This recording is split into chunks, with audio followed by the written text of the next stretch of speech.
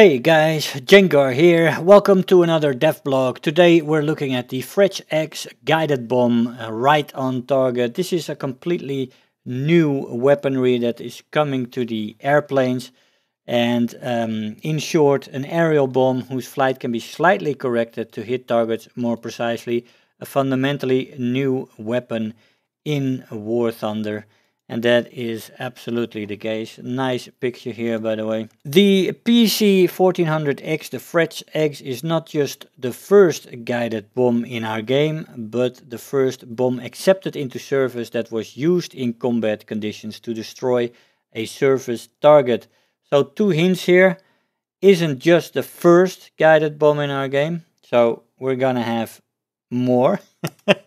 Of course, they are preparing for naval to come, and they want airplanes, bombers, attackers to have options, and this is definitely an option against bigger naval targets. So there is that. Most of the other nations came later with similar kinds of weapons.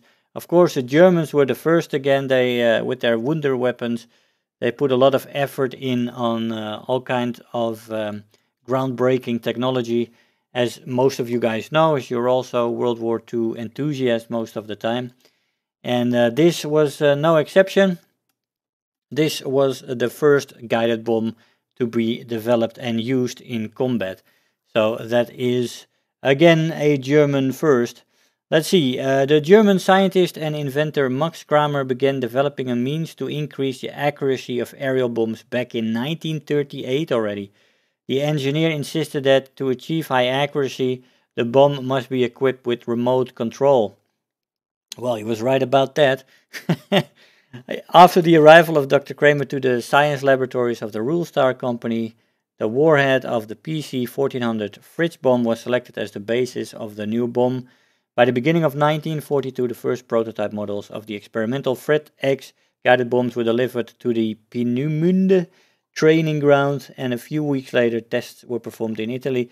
The tests showed that the bomb's variance was under 28 meters, and in 1943 the Wonder weapon was put into service. Now, the variance between the different bombs, where they actually wanted them to go and where they actually went, is only 28 meters. That is an insane number, 28 meters. It's very low. You know, some of the bombing runs from the Allies at the German cities, they missed their targets by hundreds of meters, and sometimes even more. And 28 meters variance to tests is insanely accurate for a World War II bomb. So, you know, it really was a wonder weapon, let's say. In total, 1,386 of these Fritz-X bombs were produced, and 108 were dropped in combat situation. The first was the very famous episode of German bombers using the Fritz-X to attack the Italian Navy while it was on the way to Malta to surrender to the Allies. Now, when I read this little bit in there, I had a few tweaks come up, because they put this bomb on the Heinkel 177 and the Heinkel 1186. But in the attack on the battleship Italia, it was actually used by other planes. I'll show you that in a sec. And they say here that as a result from this attack from a height of 4,000 to 5,000 meters, the battleship Italia took a hit and one nearby explosion, but survived. The battleship Roma was less lucky. The first bomb broke through the battleship's deck on the starboard side of her main turret, penetrating right through her hull and exploding below the keel. The second bomb hit in the central main gun turret and exploded beneath the bow turbine compartment. As a result, the gun magazines detonated and the Roma was destroyed, throwing the turret actually off the deck and into the sea, separating it from the ship entirely. Huge explosion. But what I wanted to show you was that here, the Dornier Do 217s were actually the aircraft equipped with the Fritz-X in this case, and actually were the planes that were used for this attack on the Italians. And here indeed it says that two bombs slammed into the Roma, capsized, broke in two, carrying 1,393 men, including the captain, down with her. Sad stories always, these naval things. Most people get locked up in the ship, and such big ship, they create a huge sucking of water down, so everybody goes down with the ship most of the time. Only very few people survive these kind of battleship sinkings. Anyway, back to the development blog.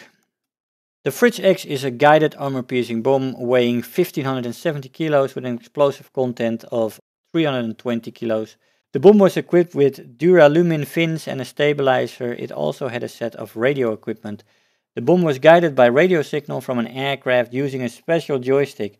The bomb flight could be tracked and its course corrected through the bomb sight. Bright tracing lights lit up in the tail section of the bomb after launch. That sounds absolutely futuristic for a World War II bomb, right? Joysticks, radio signals, and all that jazz. Absolutely amazing. In our game, the Fritz-X bomb will arrive with update patch 1.79 Project S X and will be available on two bombers, the Heinkel 177 and the Heinkel 11186. I don't know why it won't be available on the Dorniers. You know, they were the ones that carried out the first actual combat success with these bombs. So I guess maybe in the future they will get this bomb as well as an option, but they were definitely used according to the wiki. Anyway guys, this is going to be interesting, and this is definitely a prelude to Naval Forces beta, where these planes will be able to attack destroyers, and in the future of course the cruisers and potentially bigger ships when we get there. Guys, I hope you enjoyed the video. I want to thank you all for watching, and I'll see you guys next time. Bye bye. If you're new here, make sure to hit the subscribe button, become part of this community.